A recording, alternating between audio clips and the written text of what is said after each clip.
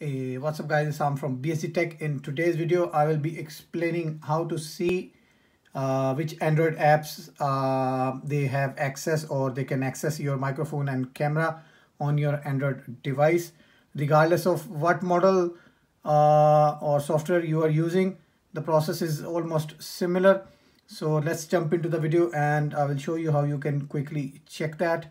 There are many apps, and most of them they are using the smartphone sensor, which are basically built in on your Android devices, and they have some access to your privacy information as well, and that is a big concern.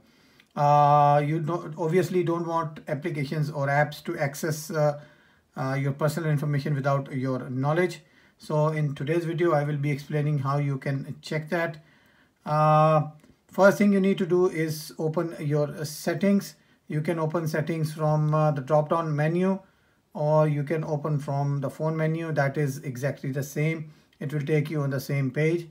After going into the settings, if you are using an older operating system, for example Android 6, 7 or 8, you'll see a slightly different kind of user interface where you have to look for settings and then look for privacy.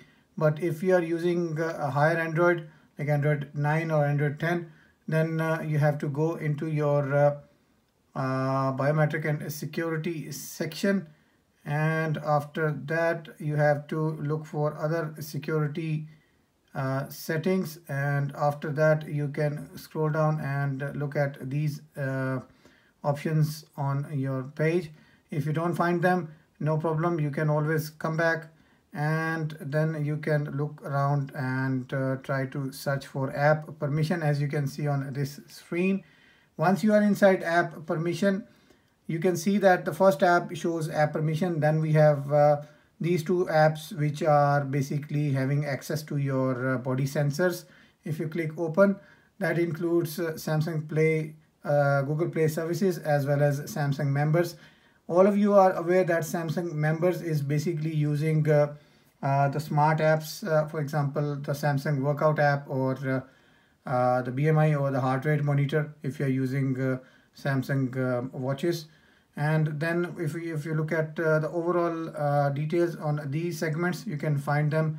Let's move into the microphone area, and once you click on the microphone permission section, you can see that the highlighted or the highlighted in green are basically having access to your microphone.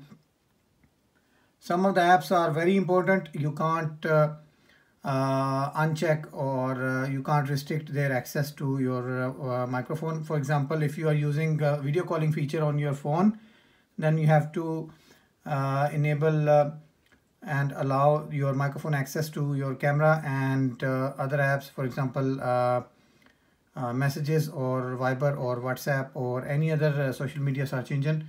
And if you are not sure that some apps are using your microphone without your access, you can always disable them from here. And the same goes for your camera. As you can see, we have 4 of 19. So these are the apps which are displayed here. I have already unchecked those unwanted apps which will have access to my camera, and you have to give permission to these apps. So this is how you can enable or disable. If you check on Samsung Internet, you're giving basically consent to this app to access, to allow access to your camera app. So this is how you can go through and check. And that's all for today.